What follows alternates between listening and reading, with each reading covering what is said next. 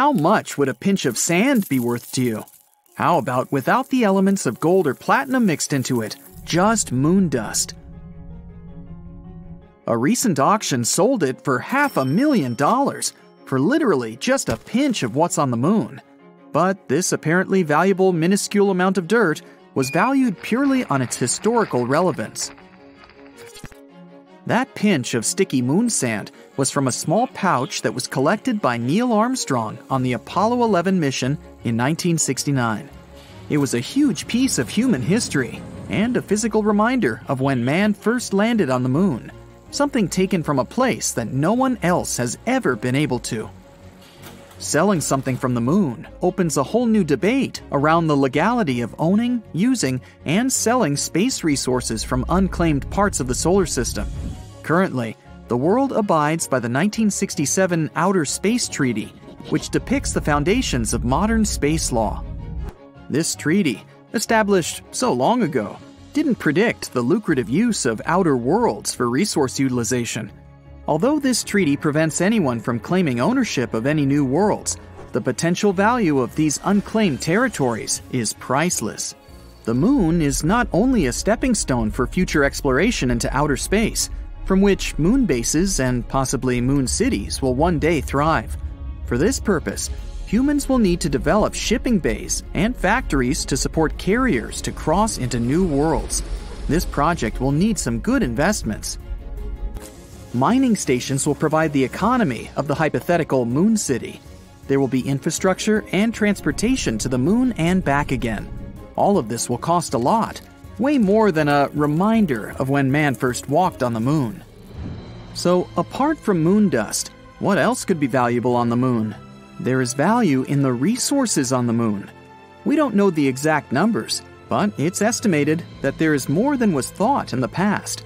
The Earth's natural satellite is believed to be abundant with iron, nickel, and cobalt, amongst many more. These minerals provide the potential for building Moon City itself. Just as in human history, cities around the world are a reflection of what resources are in abundance in their surroundings, and Moon City will be the same in that way. A gray city, walls made with metal, iron dust, and a lunar sand concrete, with great windows made from the unlimited sand available. The moon is also rich in silicon, an important ingredient in producing solar panel arrays. There's calcium to be used to fabricate the silicon-based solar cells, along with other ingredients found there, like titanium oxide, iron, and aluminum. The long dormant lunar magma ocean residing under its surface holds magnesium. It's especially prominent within the lower crust and is useful for many purposes, most importantly for alloys with expected space travel. The production of steel requires many sources of carbon, crucially important for supporting the mega factories and for the many thousands of ships that will be built. Numerous rare earth materials are used in everything electrical. They continue to be more valuable, and their production is more prominent as technology progresses, especially in electric vehicles and wind turbines. Although rare earth materials are abundant on our planet, you won't find them in many concentrated areas. They are spread thin throughout the Earth, so locating and mining them is pretty costly, though they're more required with every year. The process of finding and mining on the moon is far easier and will be an important alternate source. Nitrogen, along with carbon, are important elements to support human colonization and farming, and ensure that the moon is not only habitable, but has a constant supply of food. We can obtain them within the moon's outer crust, so farming is possible there within sealed biospheres. Mining metals is a difficult process, but the result is worth it, not only for their value, but also because of the valuable byproducts that you can get in the process of extraction. It can be oxygen, available for breathable air within the city, and hydrogen to ensure water for the plants and for drinking. Valuable resources will not only come from within the surface of the moon.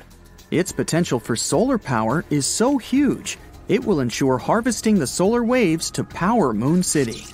The fact that it lacks a thick atmosphere and that there's no interruption of weather patterns removes some major obstacles that are present on Earth. The energy created could be sufficient for all requirements on the moon, and, in the short term, may also help solve many of Earth's power concerns. Extracting resources and manufacturing requirements will be significant as time carries forward. As Moon City is going to grow, and humans will reach further into outer space, it will require more and more energy. The output to factories and production on the Moon will become so elaborate that they will need alternate sources in reserve. Atom-powered fusion will be an important source of energy with no dangerous byproduct. It will be safer than the technologies of today that use uranium. Feeding this kind of fusion will require the most valuable of all resources found on the Moon, helium-3. It's not only present on the Moon, but can also be found on Earth. But the amount is super limited here due to our planet's strong magnetic field.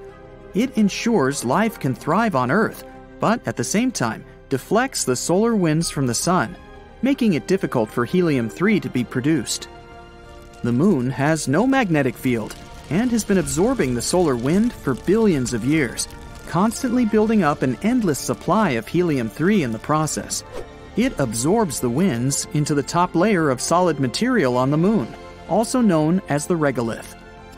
The regolith is spread all over the Moon, and it makes the extraction of the helium-3 an even more valuable action. Mining it would also include mining all the other valuable minerals in the process. The value of helium-3 is so substantial that many countries and companies are determined to gain a foothold on the Moon. The value of this alone is within trillions of dollars. Some people believe the opportunities that helium-3 will give humanity are immeasurable. There will be unlimited energy providing millions of jobs in Moon City. That energy will also support the Earth's needs. Only 25 tons of helium-3 could power the United States for an entire year. This resource will provide the potential to power all of Earth for thousands of years and have enough energy required to help guide humans further into space. It will enable the construction of spaceports around Earth and allow for a more efficient journey from Earth to orbit. From there, people will be transferred to shuttles destined for other locations throughout the solar system. The lengths of spaceflight will be reduced significantly, creating more frequent flights toward Mars. Further ports will be erected around its orbit, supporting new colonies to reside on its surface. Mining colonies with the support of endless energy will spread throughout the red planet, with more valuable resources residing within its red soil. This new age of colonization in the solar system will cause a domino effect as it continues to push further, advancing with every generation of vessels developed. Travel will get more and more efficient as the helium-3 will continue to assist in advancing the technology of spacefaring ships. Outposts of all purposes will develop on the moons of Jupiter and Saturn, from researching for potential habitability for life on Europa or Enceladus, to continuing the tradition of extracting valuable resources in every location. The Moon will continue to find ways to provide the energy that's needed for terraforming new worlds. It will assist in warming Mars and powering an artificial magnetic field. It will also help with constructing a large reflector that will be able to cool down Venus. All of these will be the foundations for creating further livable locations for future generations of humans, all thanks to that initial source of energy from the Moon. It's difficult to put an overall price tag on the Moon, even when you know that there is value in harvesting its resources. The value of what the moon dust really amounts to can't be determined by a monetary figure, but by its potential to influence what humans can create as we continue to progress as a species. Deep in the heart of the universe, there's a mysterious and powerful force, hidden, waiting to be unlocked. It's a force that could change the world as we know it, and it's called antimatter. Let's discover what this thing is and how we could use it to turn our lives upside down. Antimatter is the science fiction fantasy come to life. You may have heard about it in Star Trek and Star Wars, but it's actually a real thing that scientists have been studying for over a century. But what is it exactly, and how is it different from regular matter? Well, let's start with the basics. You probably know that atoms are made up of tiny particles called protons, neutrons, and electrons. These particles are all made of matter, which is what we're all made of and what makes up everything around us. And antimatter is just like that, but with a twist. Instead of protons, antimatter atoms have something called antiprotons. And instead of neutrons, they have antineutrons. And instead of electrons, they have positrons. Almost got you there. Basically, antimatter is made up of particles with opposite charge, spin, and other properties of regular matter. While a proton has a positive charge and an antiproton has a negative charge, and while an electron has a negative charge, an anti-electron, also known as a positron, has a positive charge. Get it? Antimatter is kind of like an evil twin of regular matter. It's the mirror image of everything that we're all familiar with. Just like how Batman has the Joker. Matter has antimatter. So, if you ever wanted to know what it's like to be in a world where everything is made of the opposite, this would be your answer. And here's the best part. When the antimatter and matter particles meet, they literally annihilate each other, releasing a tremendous amount of energy at the same time. This is why scientists believe that it could provide an almost limitless source of power. Now, you might be wondering, where is all this antimatter? Why don't we have these antiparticles flying around and throwing crazy fireworks after every touch with regular particles? Actually, scientists believe that during the Big Bang, matter and antimatter were created in equal amounts, but for some reason, matter came to dominate. So, when they started destroying each other, in the end, ordinary matter won by a hair. Why did it happen? We still have no idea. This is one of the biggest mysteries in physics. All we know is that in the end, that's how we got the universe we know today. Makes you wonder what our universe would look like if regular matter lost. But that's a topic for another day. Antimatter is considered to be one of the most fascinating things in science. It has the potential to revolutionize our understanding of the universe and, of course, may be a new source of energy. Imagine a fuel that could power a spaceship to the far reaches of the galaxy, or a power plant that could provide for an entire city. This is what we can get if we solve this puzzle. But how was antimatter even discovered? Especially considering that there was nothing left of it at the beginning of the universe. Well, scientists were able to discover it in a very clever way. First of all, we have to go back in time to the early 20th century. That's when a physicist named Paul Dirac predicted the existence of antimatter. He had a theory that for every particle of matter in the universe, there must be a corresponding antiparticle. This idea made a huge fuss at the time. But his theory was later confirmed experimentally. In the 1930s, another physicist named Carl Anderson discovered the positron, the opposite of the electron. It was the first known antimatter particle. And this discovery was a huge breakthrough in science. Scientists soon discovered more antiparticles, and it sparked a whole new field of study. Antimatter physics. We're still exploring it to this day.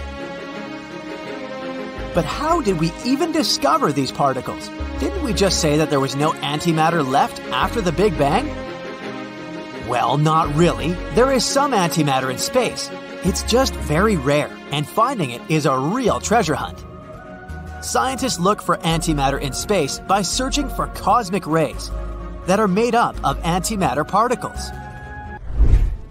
We can also create antimatter in laboratories. Right now, scientists use super cool machines called particle accelerators for that.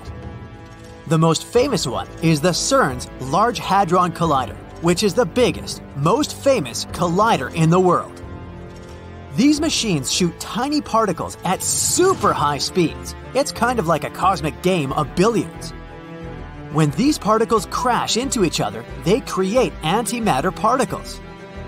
Then, they use special containers called penning traps to store the antimatter. It's like keeping a tiny supernova in a jar, Now, thanks to antimatter, we can change our entire world. Scientists have estimated that even just a tiny bit of it, like a couple of ounces, could give you the same energy as burning millions of gallons of gasoline. So even with a tiniest amount of it, you could power an entire city for a year. It's like holding the power of a star in your hand.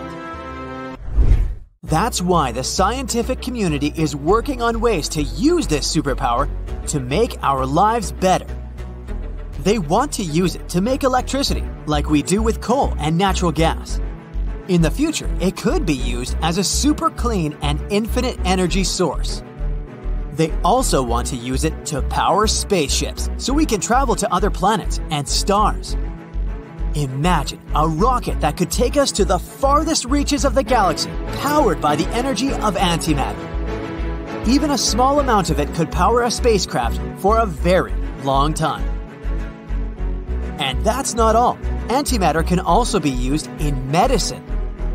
Scientists are trying to use it to fight cancer and make images of the inside of our bodies. It's like a super tool that can help doctors in many ways. In short, antimatter is amazing and powerful, and now we just have to figure out how to use it. And here comes the catch. Even though antimatter is super powerful, but also super tricky to make and keep around. It takes a lot of energy to make even a tiny bit of antimatter. It requires incredibly high energy inputs, making it very expensive to produce in large quantities. These are also some other problems. For example, once we've got our tiny amount of antimatter, how do we store it? We can't just put it in a jar. Antiparticles are extremely unstable, and they're also attracted to regular matter like a magnet to a fridge. So, scientists have come up with some clever ways to store it, like trapping them in a vacuum or storing them in some incredibly strong magnetic fields. And even then, it's still a delicate and expensive process. These and many other reasons explain why antimatter isn't viable for large-scale production yet.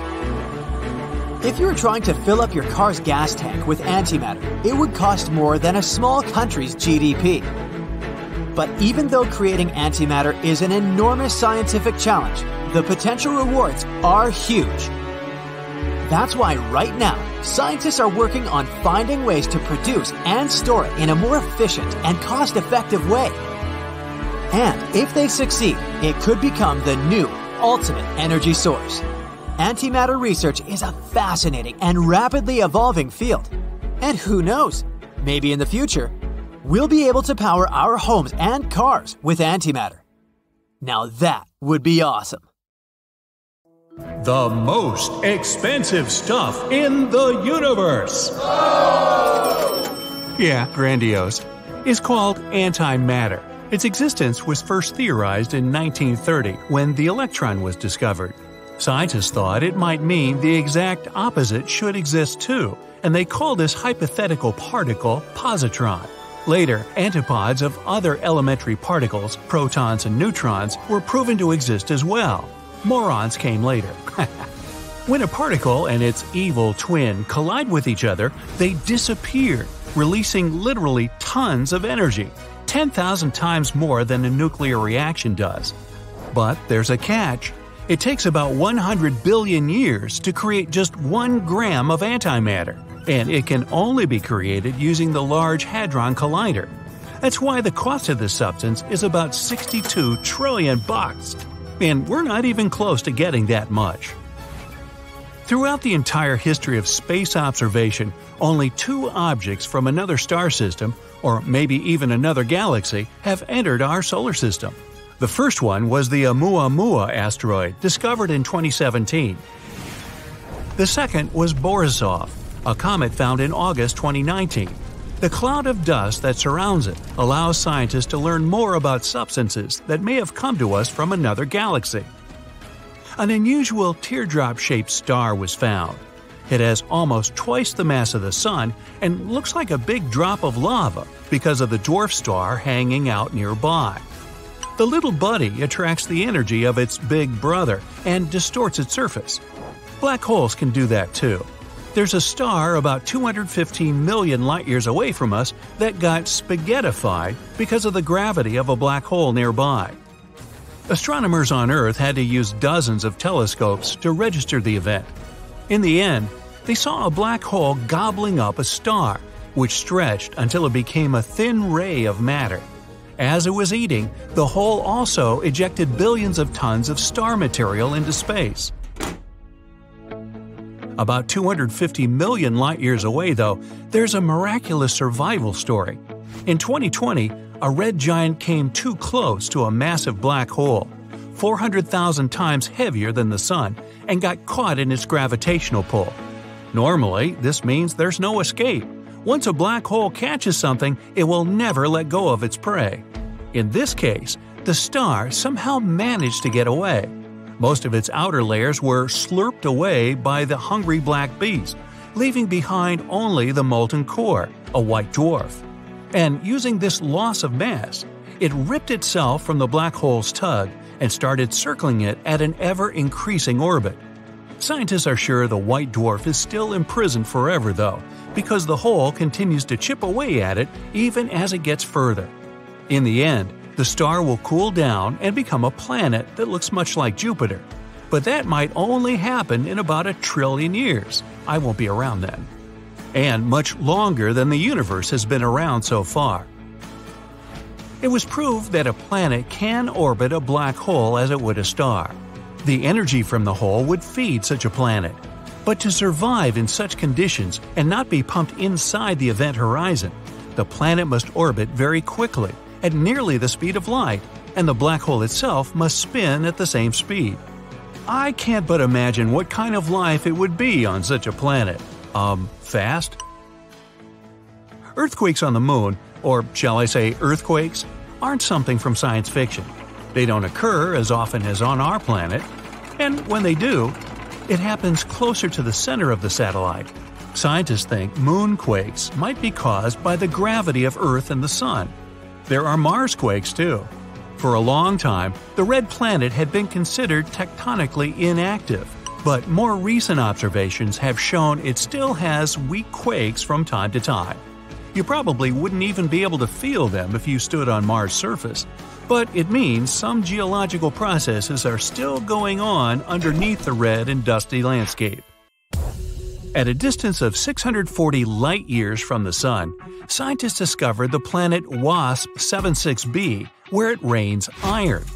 The planet is very close to its Sun and always turn to it with the same side. The term is tidally lie. The temperature on the sunny side is so high that metals melt and evaporate there. The other half of the planet is cool enough that metals condense again and fall down as rain. Speaking of tidal locks, our moon is the same way.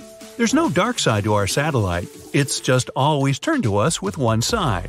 When the moon happens to be in between the Earth and the Sun, what we call its dark side becomes brightly lit. We just can't see it from our planet. Figures. Turns out there are plenty of planets in the universe, and even in the Milky Way galaxy, that have liquid or frozen water on them. The closest one is within our solar system. It's Europa, one of Jupiter's moons. Scientists are almost sure that underneath its frozen surface, there's an actual ocean of water. But it's too soon to be hyped about possible life on other planets. Liquid water is only one of many things that have to come together for life to appear on a planet. In fact, there's a place millions of light-years away where there's a whole floating space cloud made entirely of water. There's so much of it that it could fill all of our oceans 140 trillion times over. Slightly more than what we need. Water on Earth is actually a puzzle shrouded in mystery and covered with riddles. The most popular theory is that it was brought to our planet by icy comets and asteroids that left behind not only mighty craters, but the liquid substance thanks to which we can now thrive. But in space, there's a whole lot of organic matter, and under specific conditions, it could yield so much water it would be enough to fill our oceans 1,000 times over. Researchers conducted an experiment in which they heated this organic matter and obtained clear water and oil. If this is confirmed in future studies, It could mean that even oil appeared on Earth not only thanks to fossilized remains of living beings, but came from outer space as well. And yet, there just might be about 6 billion Earth-like planets in the Milky Way galaxy alone. The latest data has shown that every fifth Sun-like star can have at least one planet in its habitable zone. And not just any planet, mind you. It has a rocky core and surface, and it's of a comparable size to the Earth. Being inside the habitable zone of a star, such a planet would have high chances of becoming home to living creatures, microbes at least. And if there are billions of these planets in our galaxy, you could safely say that at least one of them is not only inhabitable, but inhabited already. And now multiply this by the number of galaxies in the universe, also considering that many of them are much bigger than the Milky Way. This gives us billions upon billions of Sun-like stars and Earth-like planets, and some of them are surely more like ours than others. Until recently, we thought our galaxy looked like a circular spiral, but recent research has shown it looks more like a Pringles chip. Scientists measured the distances between the Sun and other stars and created a three-dimensional map of the Milky Way based on this data. It turned out that our galaxy is slightly curved at the edges and takes an S shape. At this, we might be able to walk upright because of supernova explosions. About 2.5 million years ago, a supernova sent cosmic rays to our planet. They triggered a series of electrical storms in the Earth's atmosphere, which turned into thunderstorms. Those, in their turn, caused wildfires in Northeast Africa, where our earlier ancestors lived. Fires turned the forest area into a savanna, the atmospheric pressure changed, and our ancestors had to stand on two legs to survive. The biggest explosion since the Big Bang was registered in 2019. This happened in the Ophiuchus cluster, which unites thousands of galaxies. According to scientists, the blast was equal to 20 billion, that's 18 zeros, megaton explosions happening once a millisecond for 240 million years. I'll have to trust that. My math is not that good. Remember the asteroid that wiped out the dinosaurs on Earth? Who could forget? There might have been another space show that ended badly for at least 75% of all life on our planet in the past. Roughly 360 million years ago, a supernova explosion occurred about 65 light-years away from us, and the cosmic rays sent by it swept away the ozone layer of our pretty blue ball. If it had been any closer, all life could have easily been gone. Right now, the greatest threat for us comes in the form of Betelgeuse, not the movie, but a giant star about 600 light-years away. If it explodes into a supernova, we'll see it with unaided eyes even during the day. Have you heard about a diamond star that could put all the riches on Earth to shame? Or how about twinkling stars with surfaces made of solid iron? So let's take a look at these weird stars and try to unravel their mysteries. There's a star in the Centaurus constellation that was nicknamed Lucy in the Sky with Diamonds. Yes, it was named after a Beatles song, because it basically is a Beatles song. You see, the star was discovered to have a massive diamond at its core. Now, you may be wondering how big this diamond really is. Well, it's estimated to be about 10 billion trillion carats. That's a 1 followed by 34 zeros. To put that into perspective, the Hope Diamond, which is one of the largest diamonds on Earth, is a measly 45.5 carats in comparison. Can you imagine the size of the ring you could make with this star diamond? And it's about the same mass as our Sun. But don't get too excited about the prospect of owning this diamond just yet. Even if you were Jeff Bezos, you wouldn't be able to afford it. According to Ronald Winston, CEO of Harry Winston Inc., the diamond is so big that it would likely depress the value of the market. So you'd have to settle for a much smaller diamond engagement ring. One interesting thing about the Lucy in the Sky with Diamonds star is that it's incredibly dense. In fact, It has the mass of the Sun crammed into an object only a third the diameter of Earth. That's like trying to fit an elephant into a shoebox. And yet, despite its massive size, it's actually quite cool, with a core temperature of only about 12,000 degrees Fahrenheit. By comparison, the core temperature of our Sun is about 27 million degrees Fahrenheit. Since the discovery of Lucy in the Sky with Diamonds, several other crystallized stars have been found, some with diamond hearts the size of Earth. It just goes to show that the universe is full of surprises, and you never know what kind of treasures you might find out there in the vast expanse of space. And this isn't the only weird star we've discovered so far. There are many strange, unexplained things in outer space. For example, let's take Vega. Vega, also known as Alpha Lyrae, is a bright star located in the constellation Lyra. It's one of the brightest stars in the night sky and is easily visible to the naked eye from most parts of the world. Now, Vega may look like a beautiful, bright star to us Northern Hemisphere folks, but little do we know, it's hiding a secret. It's actually quite squashed. You see, Vega's high spin rate causes it to bulge at the equator, kind of like a cosmic belly. It rotates once every 12.5 hours, which is pretty fast for a star, and it throws material out around its waistline. It's almost like the star is hula hooping. This material is further from the center of the star, so it experiences less gravity, causing it to cool and darken, leading to a gravity darkening effect. So Vega is basically a cosmic fitness guru's worst nightmare.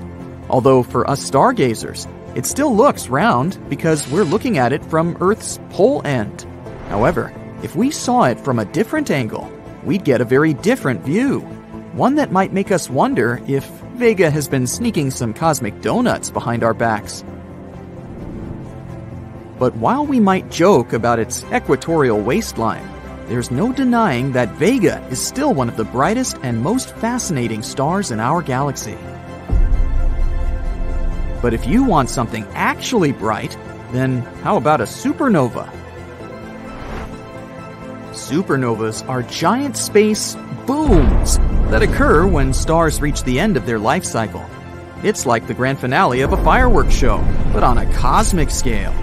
They release more energy in a few seconds than our sun will produce in its entire lifetime. And this is exactly what happened to the next star of our show. This celestial object with a weird name, IPFT 14HLS. But there's a catch. It isn't your average supernova. Even though this star made a blast in 2014 and started to fade away like usual, recently it made an unexpected comeback and brightened once more. Talk about a dramatic entrance. And if that wasn't enough, this thing continued to fade and brighten at least 5 times in total, which is a bit like a yo-yo. It's like the star just couldn't make up its mind about whether it wanted to stay bright or fade away into the abyss. Also, when scientists measured the supernova's spectrum, they found that it was evolving 10 times slower than other stars. Maybe it's a supernova that just wants to enjoy its golden years. All in all, this object is a real mystery. But this is not the only star suffering from the 2-in-1 syndrome. At first glance, MY Camelopardalis appears to be a fairly common star, but after a closer look, astronomers concluded it was actually 2 stars in one. These 2 stars are orbiting each other at over 600,000 miles per hour. It's a contact binary star system, which means that the stars are so close together that they share a common envelope. In other words, they're so close to each other that they're practically smooching. These celestial Romeo and Juliet are one of the most massive known binary stars out there. Each of them individually weighs in at a whopping 32 and 38 solar masses, respectively. Astronomers also think that they might be on the brink of a stellar merger, which means that one day they might just combine into one giant superstar. Wow, who knew space could be so romantic? Next, introducing another long name, HD 140283, also known as Methuselah's star. This little guy in the constellation Libra has been around for a while, and by a while, I mean a really long time. Actually, scientists used to think it was older than the universe itself. Just imagine if it turned out to be true. But eventually, they figured out that it's actually around 14.8 billion years old, a peer of our universe. That's still pretty impressive though. This star is so old, it remembers when the Milky Way was just a baby galaxy.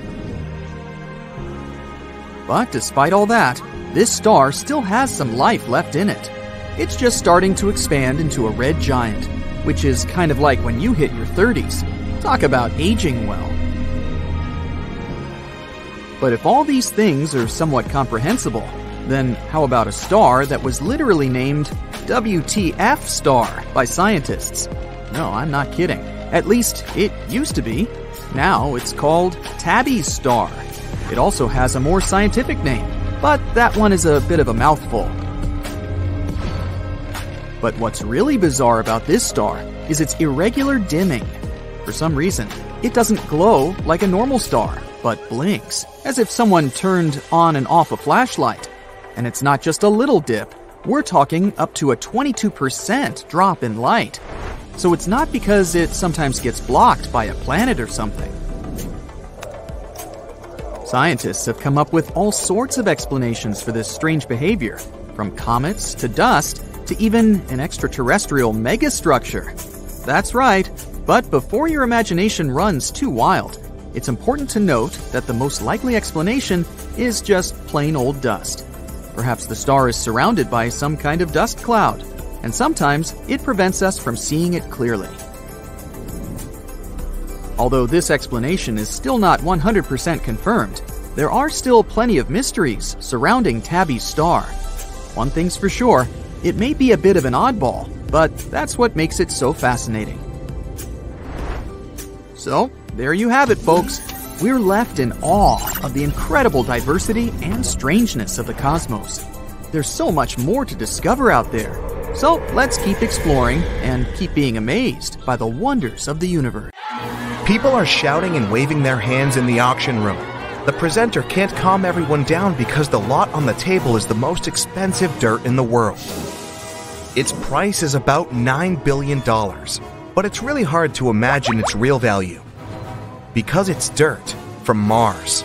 It's so expensive because it's going to take 1 decade, billions of dollars, and 3 space missions to deliver the dirt here to Earth. And we've already started the first mission. On July 30th, 2020, a single-use Atlas V rocket was launched from Earth's surface towards Mars. The cost of launching such a rocket is about $109 million. The rocket carried the Perseverance rover and Ingenuity drone. The flight took about 7 months. On February 18, 2021, the rocket finally reached its destination. The landing module carrying the rover and drone was launched into the atmosphere of Mars. The robotic heroes traveled inside a capsule faster than the speed of sound. Underneath, the capsule was protected by a heat shield to keep its valuable cargo from burning due to high temperatures. It was time for the team at NASA's Mission Control Center to clench their fists and hope that the landing would go smoothly. The entire process was automatic. Once the cargo capsule entered the atmosphere of Mars, a parachute successfully opened. This reduced the speed of the capsule to 1,400 feet per second. As soon as its drop speed went down to subsonic, the heat shield was dropped. At this point, people saw the surface of Mars for the first time with the help of the camera and radar placed inside the capsule. The capsule was already moving at speeds comparable to that of a supercar on a racetrack. The drop speed went down to 475 feet per second at an altitude of 6 miles above the surface. That's how high planes on Earth fly. At an altitude of about 2 miles, the 8 jet engines of the landing module started. The navigation system adjusted the landing trajectory. The landing module then separated from the parachute capsule and began its independent descent at a speed of 245 feet per second. Everyone at NASA's Mission Control Center was waiting for a successful landing. 1,000 feet above the surface, the rate of the descent is 100 feet per second. At about 65 feet above the surface, the sky crane system began lowering the rover to the surface. The Perseverance released its 6 wheels like an airplane releases its landing gear. The wheels of the rover were getting closer and closer to the surface. A few more feet, and touchdown. At the same moment, the Perseverance cut the cables of the sky crane. The entire team on Earth erupted with joy. In the next second, the rover also cut the cables connecting it to the landing module. It flew off and made its own uncontrolled landing. In other words, it crashed into the surface of the red planet. The second step of the mission that's supposed to deliver the most expensive dirt in history to Earth began with collecting samples. This phase actually started long ago on Earth. The rover carries 43 titanium tubes. Each of them can hold a soil sample the size of a human pinky. While preparing these tubes in a laboratory on Earth, scientists first blew some air through the tubes. Then they bathed them in tubs with acetone and other chemicals to make sure no bacteria remained inside. Then they were placed in an oven, heated up to 300 degrees Fahrenheit for 29 hours. When Perseverance collects samples in these tubes, they can be stored there for at least 10 years. By comparison, lunar soil samples put in sealed boxes could only be stored for 10 days. Perseverance also has a lot of equipment and spectrometers to research samples. It even has a powerful laser. The rover can melt solid rocks into plasma and then analyze their composition. Scientists hope to find traces of living organisms in these soil samples. That's exactly why Perseverance landed in Jezero Crater. This crater is as wide as the Great Salt Lake and was once filled with water. You can see dry riverbeds and clay deposits there. This makes scientists believe that once there was water in that region. And since water is the basis of all life, researchers hope to find traces of its existence here. Another goal of Perseverance is to test the technology that will make it possible to produce oxygen on Mars. People would need it for breathing and as rocket fuel. To do this, the rover uses MOXIE, which stands for the Mars Oxygen In Situ Resource Utilization Experiment. This is a box the size of a hamster cage that weighs as much as a large dog. Its purpose is to pressurize Martian air so that it resembles that on Earth and then heat it up. A chemical reaction with a special metal inside the box is supposed to break one atom of oxygen from carbon dioxide. As a result, we'll have carbon monoxide in pure oxygen. If this technology proves successful, it'll be scaled 200 times. This way, we'll produce enough oxygen for astronauts to breathe and for rockets to be launched back to Earth. So the $2.7 million rover, this price includes its design cost, construction, and maintenance, will be collecting dirt and rock samples until 2023. It'll leave closed tubes with samples right on the surface of Mars, and almost a decade later, they'll be collected. People will need another rover to do that. A new mission will take several $1 billion to build. Then it'll need 7 months to reach Mars. After that, there will be another complicated landing. It'll be a simple rover with big wheels. Those wheels will help it get around Martian hills. Large solar panels will power it with electricity. This rover will gather all the samples collected by Perseverance. Then, it'll load them into a case the size of a basketball and carry it toward the rocket that will land on Mars together with it. The next step will be to deliver the findings to Earth. The rocket with the soil and rock samples will have to take off from Mars and get into its orbit. Another spacecraft will be waiting for it there. The rocket will launch the sample case, and the spacecraft will catch it. This spacecraft will then start its engines and head back to Earth. Upon arrival, the spacecraft will drop an entry vehicle. It's basically a capsule protected by heat shields with the sample case inside. When the capsule enters Earth's atmosphere, it'll get very hot because of friction with the air, but the shields will protect the samples, and the capsule will land somewhere in Utah. The whole mission to deliver the samples will last about 5 years. Only after that, the samples will be ready for research. and people will finally find out if there's been life on Mars. Was it before the birth of Earth, around 4 billion years ago? Or was it before humans became an intelligent species? Scientists hope to find the answers to these questions. That's why these samples are actually worth a lot more than $9 billion. What if Mars indeed turned out to be a potentially habitable place, and people could build a colony there? Then it'd be a few more decades of work before we could get to the Red Planet. To do this, people would have to use many dozens of rockets. First, an empty spacecraft would be sent into orbit with the help of a launch rocket. Then another rocket would deliver cargo to this spacecraft, and people would need one more rocket to refuel the spacecraft. Only then, a 7-month trip to Mars would begin. The spacecraft would have to deliver enough research equipment, building materials, and other supplies to Mars. Then we'd need to organize energy production. We could use nuclear power plants or solar panels for this. Houses for people would most likely be located underground. Mars's atmosphere doesn't have much protection from solar radiation, so people would have to hide from the sun. The next tasks would be fuel and oxygen production. Moxie could help us with this.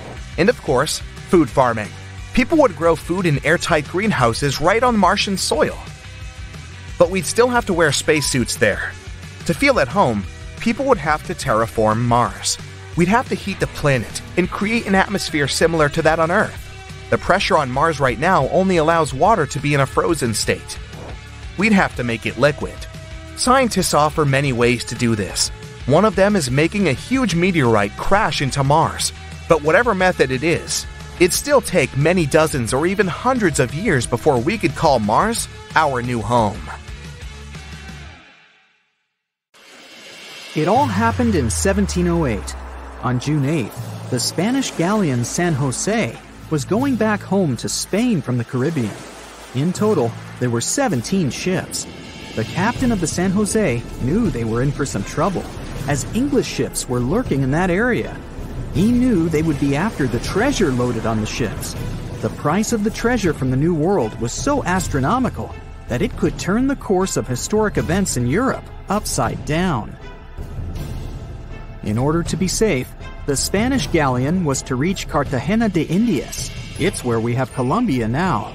But sadly, other things were predestined for the San Jose. The 4 English ships appeared. The galleon couldn't just escape them. There was no choice but to turn around and fight. Then all the chaos started. Red flags showing that the battle started. Firing cannons, the smell of gunpowder. Nobody knows exactly how it all ended. As dusk fell, it was hard to see clearly what was happening. The only thing that remained in history was the sinking flagship San Jose. Then, silence. No wonder that San Jose, being the flagship, was the most strategically important galleon. She would carry an insane amount of precious metals, such as gold and silver, pearls, and gems, such as emeralds. All of that went to stay on the bottom of the ocean for the next 3 centuries. But how come this lost treasure got so legendary? First off, the financial estimates made by scientists shocked people. The ship reportedly carried 7 million to 12 million pesos. Let's translate that to today's money. Yeah, it may not be the wealth that Elon Musk has, but it's around $10 billion. With that money, you could treat yourself to a couple of private jets, a whole car park of Lamborghinis, and a posh mansion. And you'd still have a lot of money left. You may think it all must have gotten rusty, just like the bits and pieces found in the Titanic. But when it comes to gold, things work differently. The Titanic didn't carry gold, or at least not that much of it. The jewels that were on the Titanic were personal belongings. And the cool thing about gold is that it never reacts with oxygen. It means that real gold won't rust or tarnish. So if your golden necklace got somewhat darker, it's a telltale sign it's not pure gold. It's an alloy, which is also cool, by the way, as you can easily clean it. Going back to San Jose's lost treasure, the golden coins there, even over 300 years later, were supposed to look the same way as the day they were minted. Now, going back to the place where the ship supposedly sank, Remember I told you the captain wanted to go to the shore where Colombia is today? Well, on December 4th, 2015, the ship was indeed found in the waters of Colombia. As with many other important things today, the world learned about it from a tweet. It was sent by the Colombian then-president Juan Manuel Santos. People have been looking for the San Jose for decades, and once it was finally found, it only got more popular, and even more myths about it began to appear. One of the legends was told by Señor Santos himself. After the wreck had been found, there was a short radio interview. Thing is, the discovery was pretty unexpected. Many people spent a lot of time and effort looking for that wreck, and many of them even gave up hope of ever finding it. Juan Manuel Santos told a story about how the wreck had been discovered. There was an official event outside Colombia where he was accosted by a man. He looked like the famous writer Hemingway. He sported a white beard and had white hair. The only thing that Hemingway-looking man wanted was 2 minutes of Santos's time. The president conceded and listened to the man. What happened next was unbelievable. The man pulled out an antique map, more precisely, a carefully framed copy, and told the president that no one else knew about it. The man pointed to one exact spot. He said that it was the exact location of the treasure, and that place didn't appear on any other map. He guaranteed that he knew where the treasure was. The story sounded crazy and swashbuckling. Whoever that man was, he turned out to be right.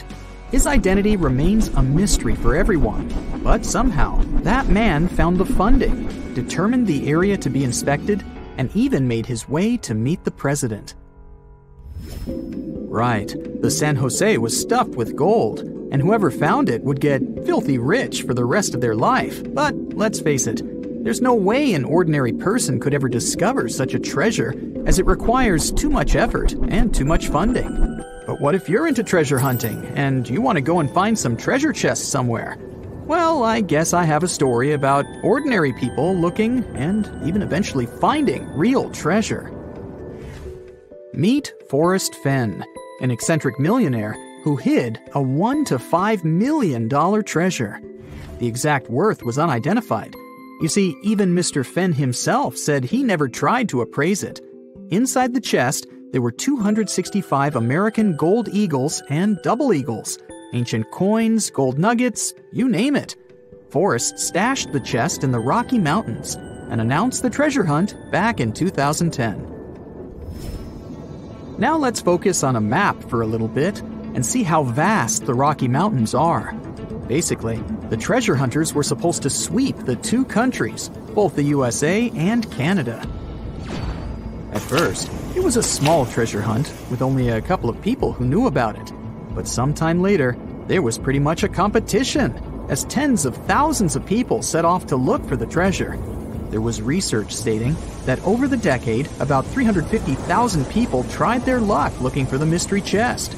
To announce the hunt, Forrest Fenn used a poem made up of 24 lines.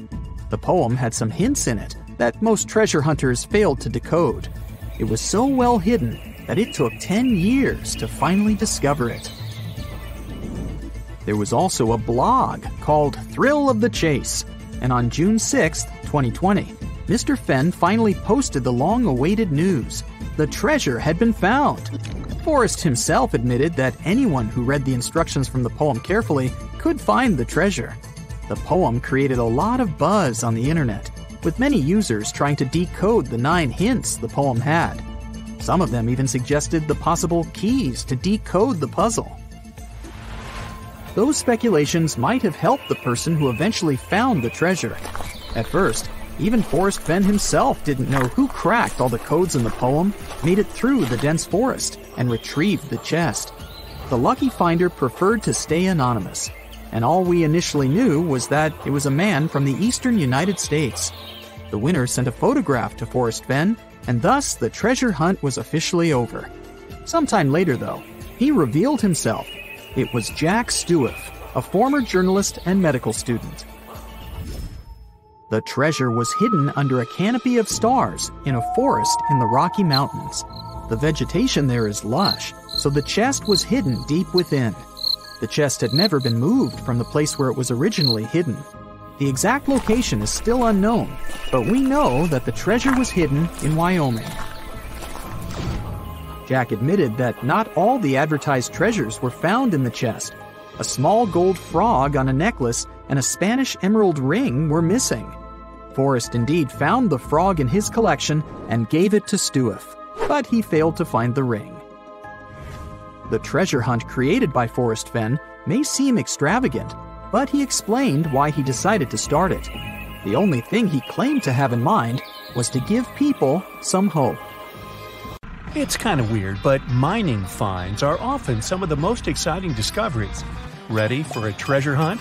Or maybe we can just take a look at what other people found, without leaving our comfort zone, you know. Tanzanite is a stone that's more valuable and expensive than diamonds. This gem was first discovered in 1967 in, the name probably gives it away, Tanzania. Tanzanite became popular after Tiffany & Company began to use it in their jewelry. The stone costs $200 to $350 per carat. This number isn't that high compared to other gems on my list, but experts say that the stone's price will rocket up in the next 20 to 25 years. Its deep blue-violet hue differs the gem from others. Plus, it can only be mined in one place on Earth. The next gemstone is red beryl. Although they're not as rare as some others, like black opal, it's hard to find gem-quality ones, and you can only come across red beryl on a mountain in Utah. Yet, with its few different shades of a darker red, this gemstone is one of the rarest in the whole beryl family. Prices for this red beauty can reach up to $10,000 per carat, but good luck finding it on sale. With their mesmerizing green hues, emeralds are quite popular. Most emeralds have minor imperfections, like me. On rare occasions, a natural emerald without any flaws appears on the market. It can be sold for jaw-dropping money. Oh, that would hurt. For instance, when the historic Rockefeller Emerald was auctioned off, the 18-karat gemstone was purchased for $5.5 million, which is $305,000 per carat. This way, it broke all records, being the highest price per carat emerald ever sold. Now, opal is a valuable multicolored stone, found mostly in Australia. The most common types are white, gray, and green opals. But here, I want to focus on the rarest one, black opal. Black opal has many colors in it, like a rainbow. And each time you look at it, you may see some other colors that you haven't noticed before. It's really hard to mine this one. There's no guarantee at all that you'll find it. This virgin rainbow opal is valued at $1 million and has become the world's most expensive opal. It was discovered in 2003 by John Dunstan. What's even cooler is that it was found inside an ancient cuttlefish skeleton. Who would think of looking there? This is a ring with the sunrise ruby. Its name comes from a poem with the same title written in the 13th century. What makes this stone famous, it's not its name though. It was sold in 2015 for $30 million, which made it the most expensive ruby ever. The buyer's identity was kept secret. Comment below if it's you. It isn't just gemstones that cost a fortune. Here is one of the most expensive metals in the world, rhodium. It's not as well known and popular as, let's say, platinum, but it is gradually becoming one of the hottest things on the market. 80% of the demand for rhodium comes from the global automotive industry, so it's wanted, but it's super rare. Annual rhodium production is around 30 tons.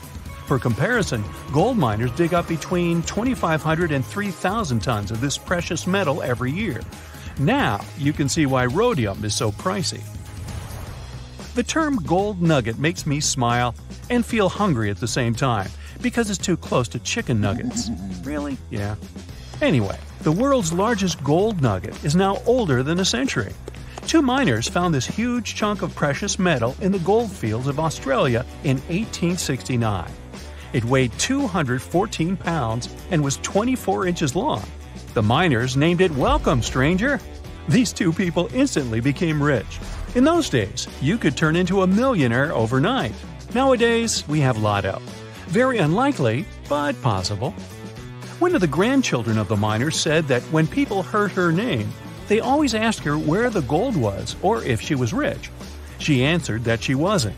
In fact, she didn't have any jewelry made from the welcome stranger. Well, that's a shame.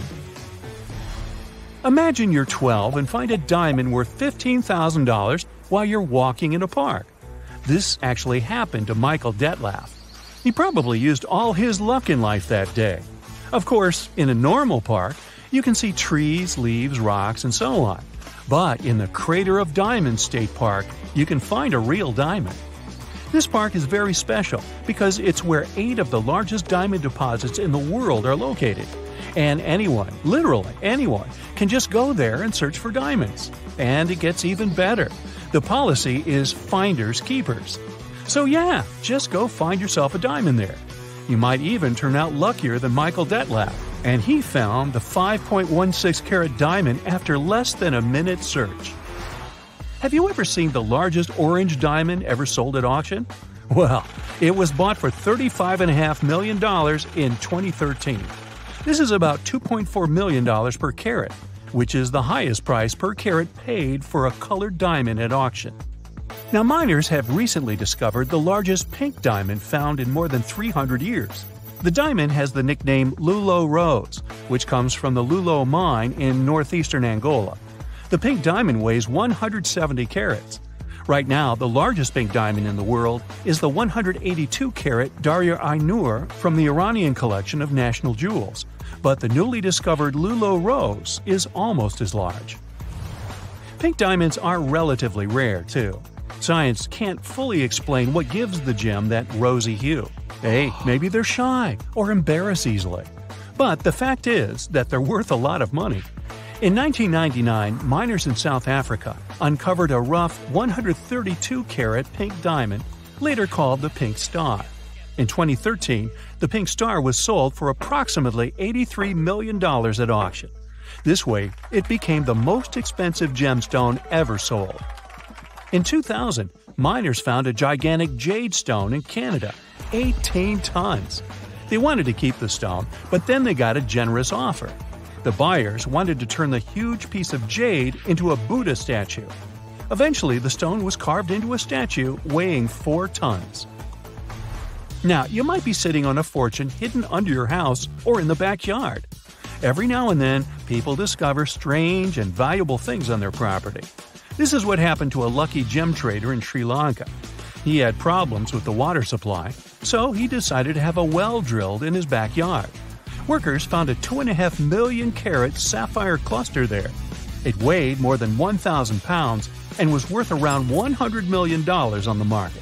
Well, that should fix his water supply. We talk about rare black opals, and I can't help but mention opal pineapple. It's one of the rarest and most fascinating types of opal. It's not a fossilized fruit or something like that, only the shape of this cluster of crystals resembles that of a pineapple. These opal pineapples are only found on the White Cliffs in Australia.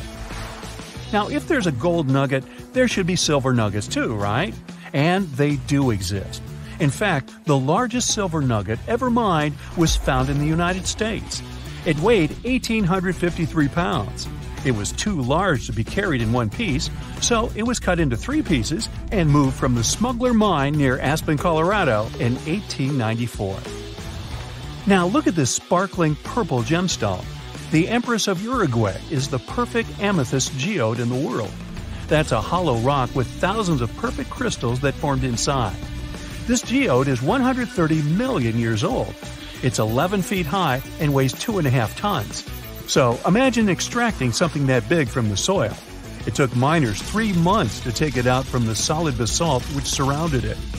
So, what would you do if you found something as precious as these treasures? What do you think lies at the bottom of the ocean? What if I told you that, together with the remains of the Titanic and other mysterious underwater animals, ocean floors have buried over 20 million tons of gold within them? Crazy, right? As it seems, that gold is of difficult extraction, and nobody has attempted to dig it out. But if it were to be extracted, each human alive on the planet could be gifted 9 pounds of gold. Now, would you imagine that? In 2016, during an auction at a large fish market in Tokyo, Japan, An endangered species of bluefin tuna was sold for 14 million yen, which is the equivalent of more or less 117,000 US dollars. And that wasn't even the most expensive fish ever sold. As it appears, bidding on fish has become sort of a tradition at the Tsukiji. Am I pronouncing this correctly? Anyways, at this famous fish market in Japan. The first auction of the new year attracts bidders from all over the world to place their bets in the hopes of buying rare species of fish. Apparently, the bluefin tuna ranks as one of the most expensive fish out there today. It weighs around 989 pounds.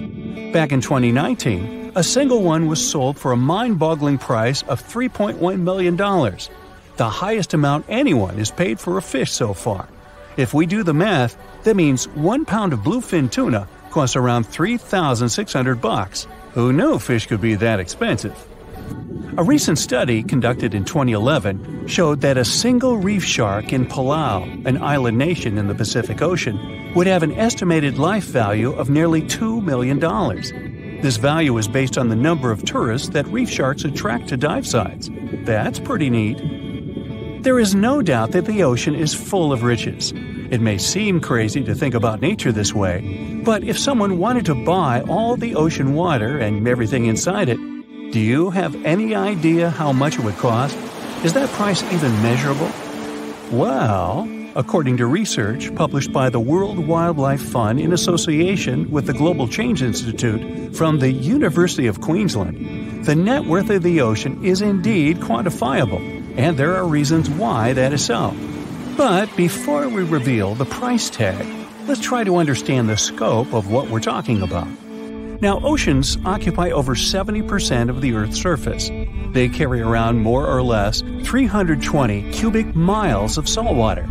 For scale, it would take around 800 trillion Olympic-sized pools to fill all the water in the ocean. 800 trillion. Now, that's a lot of swimming pools, I'll give you that. The ocean occupies over 99% of the Earth's total living space. That's almost our entire planet.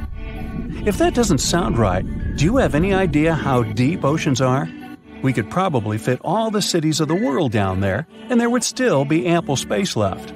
Some say that if you took Mount Everest, turned it upside down, and tossed it on one of the ocean's deepest ends, it still wouldn't reach the seabed. There would be a little over a mile left to reach the ocean floor. The truth is, we know very little about our oceans. Much more money and effort has been dedicated to space travel. For instance, isn't it funny to think that even though we are 239,000 miles away from the Moon and even further away from Venus and Mars, the surface of these planets has been almost 100% photographed and studied by modern scientists? How much of our seabed would you guess we've mapped so far? Well, what if I told you that we've charted only 5% of all seafloors? Crazy, right? It gets even crazier if we think that over 94% of all living beings are actually aquatic creatures, and so many of these we have no idea about. Some say that the ocean is the final frontier of humankind, and it is true that very few people have ventured down into the deep waters. We've sent over 12 men to walk the Moon, but no more than 4 men have attempted to dive all the way down to the deep, deep sea. For example, does the name James Cameron ring a bell? Who here still hasn't watched Titanic? Well, Cameron was the director of the blockbuster movie Titanic, and some years after he shot it, he took part in one of the 2 manned expeditions ever to go down to Challenger Deep. Now, Challenger Deep, as the name suggests, is one of the furthest points at the bottom of the ocean. It's located deep within the Mariana Trench. Cameron decided he wanted to be the first man to arrive at the deepest point of the ocean, and so he did. Now, prior to him, Challenger Deep had only been reached by Jacques Piccard and Don Walsh back in the 1960s. But Cameron managed to travel even farther down than the previous expedition. He was the first one to have touched the astounding depth of 35,787 feet below the surface. Even more shocking is to know that the submersible he rode on to arrive at such depth cost him around $10 million. The expedition itself cost half that, adding up to a total of $15 million to satisfy his wish. But none of this compares to the final price for shooting the movie Titanic, which arrived at an estimate of $200 million back in 1998. Did you know that the ocean actually grows in size? I mean, it's already huge, and it has no plans of getting smaller. According to research, the Atlantic Ocean grows 2 inches bigger every year. Now, how could we ever put a price tag on something so unique and essential to life as the ocean? According to the World Wildlife Fund, measuring the price of the ocean is a way of bringing awareness and attention to one of the world's most precious jewels. This type of measuring happens through what is called ecosystem valuation. There are normally 2 ways of deciding how much something costs. One is through market valuation, and the other is non-market valuation. Imagine that. Which means that someone goes around asking other people how much they would hypothetically pay for something, in this case the ocean. And then later, economists do some type of crazy calculation and arrive at an estimated price. They try to factor in all of what we've mentioned before, the astronomical price of bluefin tuna, for example, the life value of a shark. Maybe they even asked James Cameron how much he would pay for all of the ocean. Well, jokes aside, the non-market price they arrived at for the ocean was $24 trillion. According to this estimated price, the ocean is worth more or less the same amount as the GDP of a few powerhouse countries of the world. If compared to the world's top 10 economies, the ocean would rank number 1 with an annual value of $24 trillion. If we were to dig a little deeper, this would mean that 1 cubic mile of water from the ocean costs $13. Well, that's a little more affordable, isn't it? Even if it is highly valued economically, oceans are essential not only to human life, but to the majority of the world's animal and fish population. Life on Earth would be impossible without ocean water, which is why it is so important to make it highly accessible. It's not like we need a spaceship to visit the nearest ocean. Depending on where you live on the globe, a few hours drive or a short stroll and you're there. If you were asked how much you would hypothetically pay for all of the world's seabed, how much would you consider paying for it? A few trillions as well? Aristotle once said that gold was water solidified in the ground and mixed with the sun's rays. Others were sure that gold was made with the help of the philosopher's stone. When the ancient Incas first saw gold, they decided that this metal, falling from the sky, was the tears of a mythical creature. But its real origin seems much more epic. Let's go to a very distant past, to the time when there were no people or animals, to the time when dinosaurs didn't exist yet, to the era when the simplest forms of life were just being formed. Our planet resembled a huge cauldron of chemical elements. There were erupting volcanoes, earthquakes, and lightning flashes all the time. It was about 3.9 billion years ago. During this period, huge asteroids flew through our solar system. They fell on Mercury, Venus, Earth, and Mars. It's possible that asteroids also fell on the moon and left large craters on it. There was a real apocalypse on our planet. But fortunately, no one felt it because there was no life yet. Along with the destruction, the asteroids brought metals. But were there metals on Earth before that?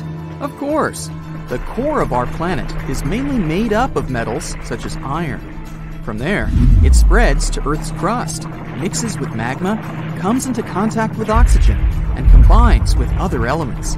But how did they get into the core? Simple hydrogen and helium atoms merged and formed heavier elements inside giant stars. Then, supernovae exploded and formed big clouds of dust and gas. These clouds reached our galaxy and began to revolve around the sun. Over time, this dust and the remnants of stars formed planets. One of them was our Earth. Metals lying in the bowels of our planet are difficult to get, and we wouldn't have the technology we have now if it wasn't for that meteor shower that left metals on Earth's surface. There are 2 theories. The first suggests that powerful supernova explosions far from our universe formed a lot of metals from the periodic table. During the explosion, nuclear fusion started. and it created atoms of gold. Then the blast wave threw those hot pieces in different directions. They flew for a long time, cooled down in cold space, and reached our solar system. Another theory says that gold and other metals appeared because of the merger of two neutron stars. These are powerful giant stars that are many times smaller in size than the Sun, but several times heavier than it. These are objects with tremendous gravitational force and density. Their collision formed an intense gamma-ray burst of radiation that could synthesize gold. In 2017, astrophysicists observed the collision of two neutron stars for the first time. They found traces of heavy metals, including gold, using gravitational wave detectors. So this theory seems more likely. And what if we go even further? Where did stars come from? Clouds of dust and gas are scattered throughout the universe. They mix, combine into one mass, and grow like a snowball. They squeeze each other and form a gravitational force. When all the material collapses, it starts to heat up. And then, this surge of energy creates a star. Some physicists assume that stars, during their lifetime, can produce most of the elements of the periodic table. If this theory is true, then our body also consists of stars. We may be part of some gigantic supernova that exploded billions of years ago at the other end of the universe. More than 50 years have passed since the appearance of this theory, but no one has proved or disproved it. Okay, let's get back to gold. One of the largest gold deposits in the world is in southern Africa. Scientists believe that the precious metal appeared there more than 2 billion years ago after the fall of a giant meteorite. People are sure that gold is hidden in the world's oceans. Anywhere from 10 to 20 million tons of this precious metal can be underwater. But those are not large stones, but tiny particles dissolved in liquid. The extraction of such gold is too expensive. Now, let's find out how people mine gold and turn it into jewelry. At first, people find gold deposits, large plots of land or rock inside which gold is hidden. Workers begin to use picks, shovels, and machines to extract shiny pieces from the rock. Then these pieces are dissolved in a special acid that separates the gold from the solids. After that, other substances get removed from the precious metal by melting or using gaseous flora. When the gold is purified, it's checked for purity. 99.9% is the benchmark. Done. Your gold is ready to use.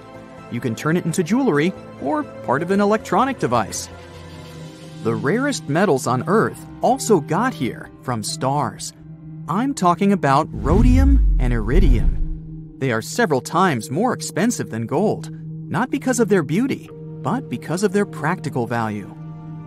For example, rhodium and iridium can turn harmful gases into harmless ones, and 90% of the demand for this metal falls on the automakers market. People use these metals in the manufacturing of auto catalysts. They are needed to clean harmful exhaust. When toxic substances produced during fuel combustion come into contact with these precious metals, they become their safer forms.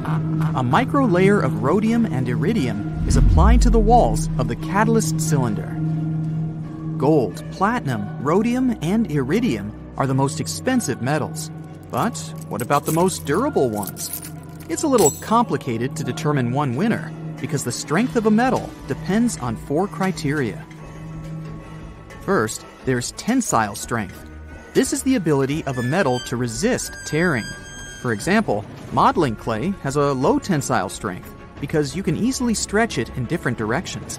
Among metals, tungsten is perhaps the most difficult to stretch. Another criterion is compressive strength.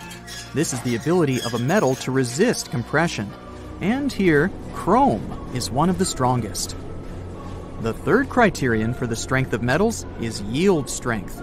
To test this, you need to make a rod or beam from any metal and then try to bend it and break it. The metal that shows the greatest resistance has a high yield strength level, and titanium is pretty good for that. And the fourth criterion is impact strength. This shows how strong the metal is when it gets dropped or hit. In this regard, iron shows a good result. Each metal has its own strong and weak sides. Chrome, for example, has a high resistance to compression, but it's weak if you try to stretch it.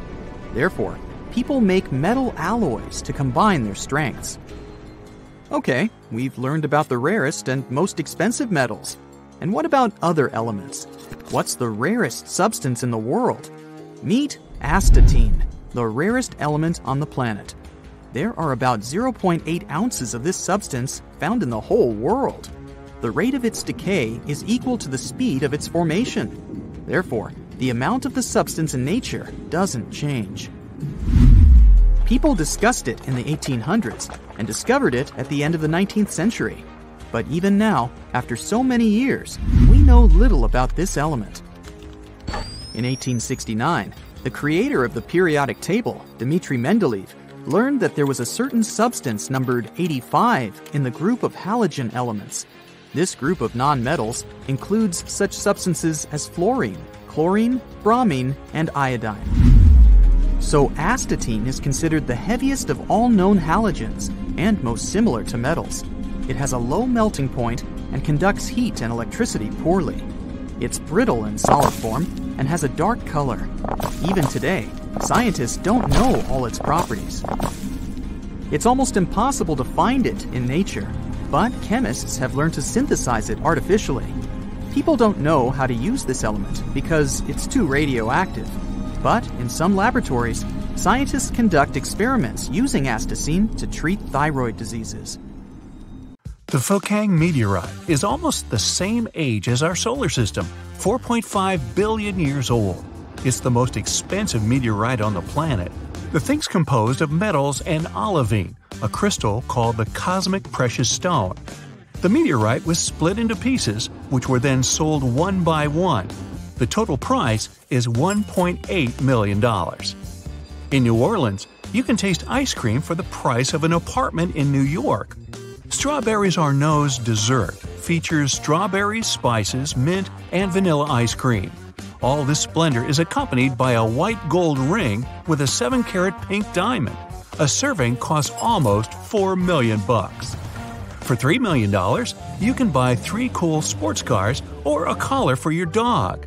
But if you choose the second option, you'll have to pay an additional $200,000. But 1,600 diamonds on the collar shine so beautifully, and your buddy is irresistible. Hey, everybody loves dinosaurs, especially the collector who's recently bought a T-Rex skeleton at auction. For $32 million, he received a petrified set of 200 bones. By the way, this dino was nicknamed Stan. The Universal Waste Management System, that's what NASA calls their new space toilet for astronauts. The thing is complicated, and the engineers spent $23 million to make it work. And hey, remember to put the seat down when you're done. Da Hong Pao tea is 30 times more expensive than gold. A pot of this drink will cost you $10,000. Pickers pluck tea leaves only from extremely rare ancient trees. They also just take a couple of leaves from the upper branches. A New Zealand collector bought a brown and white feather for $7,000. It belonged to the huia bird, which no longer lives on the planet. Experts confirm the feather was real. It wasn't an ordinary turkey that dropped it. Let's say you have $90,000. Will you buy a car, an apartment, or go on a yacht trip around the world? For this money, an insect enthusiast from Japan bought a huge stag beetle for his collection. Now, experts say this mineral water has a mild taste and fresh smell.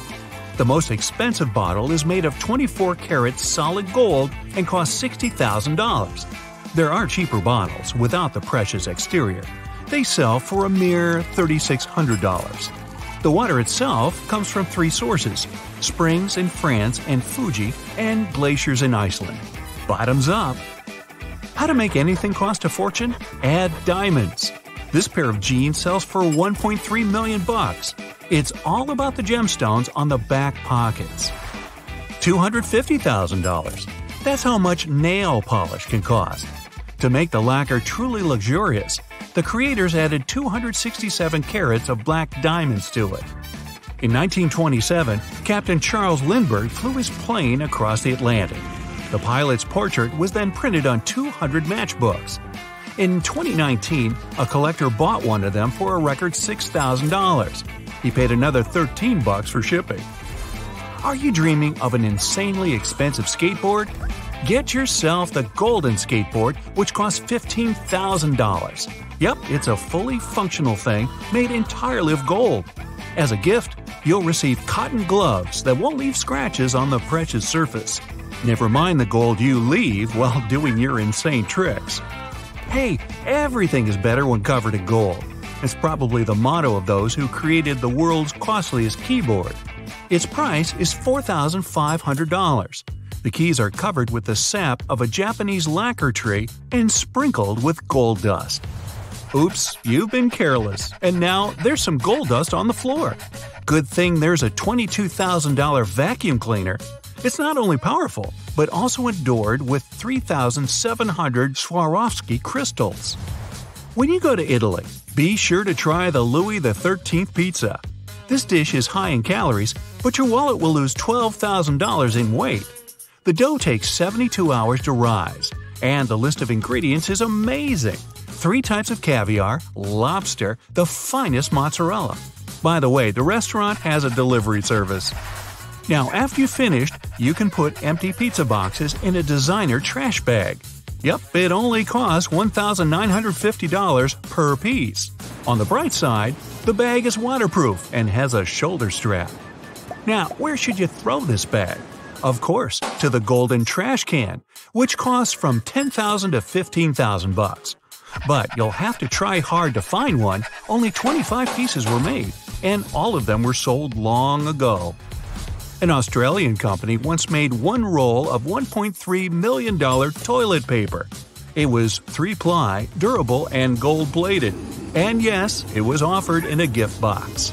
Gee, at that price, I think I'd want it reusable, but we'll skip the details. The platinum arowana aquarium fish costs more than $400,000. Its platinum coloring is the result of a rare genetic mutation. In Asia, this fish is considered a symbol of wealth. You think? A set of these staples will cost you $80. They are gold-plated and sold in a velvet box. They can be used not only to bind paper, but also as a decoration for a tie or shirt. Fishing enthusiasts will appreciate the giant Haskell minnow lure. It was made from copper in 1853. That's the first lure with a movable tail. In 2003, the thing was bought by a collector for more than $100,000.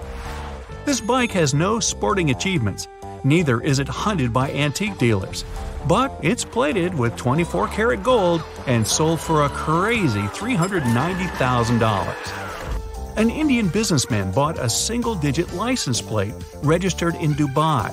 It cost him $9 million. When he handed the check, he admitted he had a collection of unique license plates. The Passion diamond shoes took 9 months to create. Adorned with 236 small diamonds, they have 2 huge 15-karat gemstones sitting at the center. No wonder the price is so impressive. The shoes cost $17 million. This 1969 Volkswagen toy car is a gem. Among collectors, its value is estimated at $150,000, and the price increases every year because only 2 of such bright pink cars exist now. Would you like to have backgammon for $5 million? This board game's made of almost 15 pounds of gold and decorated with more than 60,000 black, white, and yellow diamonds. The Jewel Royale chess set is almost twice as expensive, $9.8 million. The pieces are made of gold and platinum and decorated with pearls, diamonds, rubies, and sapphires. This bed will cost you $6.3 million. It's made of wood and 235 pounds of solid gold. If needed, the headboard can be embedded with diamonds. Hey, why not? If the first option is suitable for a royal palace, this bed is probably made for a spaceship. Thanks to magnetic technology, it hovers above the floor and can support the weight of an adult bison. You can get this bed for your bedroom for $1.6 million. The bison comes separately. Presenting the most expensive sushi sticks. This set includes 2 pairs of sticks, carved from rosewood and are hand-polished. They'll cost you $400. Now, if you don't know what to spend your money on, hey, I can use some help. Otherwise, maybe buy yourself gold shoelaces for $19,000. If it's too much, consider getting their silver alternative. It's only $3,000. Are you about to go to the beach? Why don't you take these slippers? They're bright and hand-painted with 18-karat gold. They also have an unusual square shape. The price? $18,000. Oh, and since you're heading for the seaside, here's one of the most expensive beach towels. It's very soft to the touch and costs $530. The nightingale of Kuala Lumpur isn't the name of a rare bird. This is a dress worth $30 million.